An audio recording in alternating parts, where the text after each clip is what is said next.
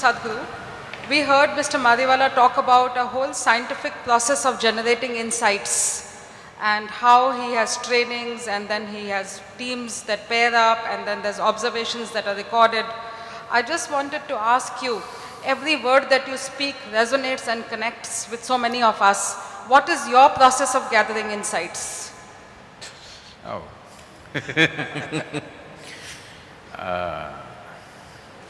My process of gathering insights is to just look at things as they are. I do not contaminate any situation that I enter into with myself, simply looking at it the way it is. If you simply look at it, everything is laid out right there. The only person who stands between you and what is in front of you is yourself. If you remove that one thing, you will see everything just the way it is. So it's a pretty simple process.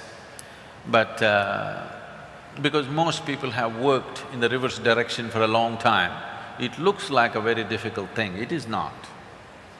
When you drive a team, there are two aspects to it. One thing is, you have to make everybody get engaged with what they're doing, have as much insight into whatever little things they're fulfilling, the little pieces of the whole larger piece. At the same time, you might have seen through the whole thing, but still you have to allow the team a learning process and make them feel they arrived there by themselves, which is a very subtle operation.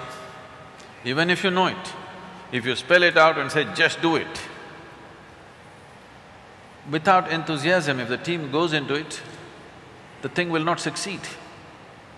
So you still have to, even if you've seen it beforehand, you still have to give time for people to make their own discoveries, arrive at it, do a little bit of, trial and error and everything, though you know what to do. Because that's important, because if the team doesn't get engaged, like they're discovering something and doing something and making something new happen, you know it all,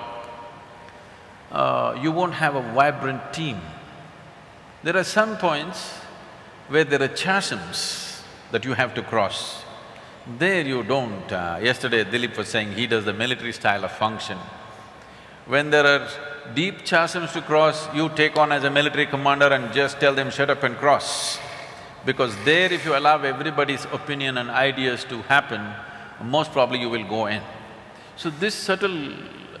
I'm sure every business person is doing this. There are times when you're letting the teams lead you, and there are times when you take charge of everything and force it across certain points.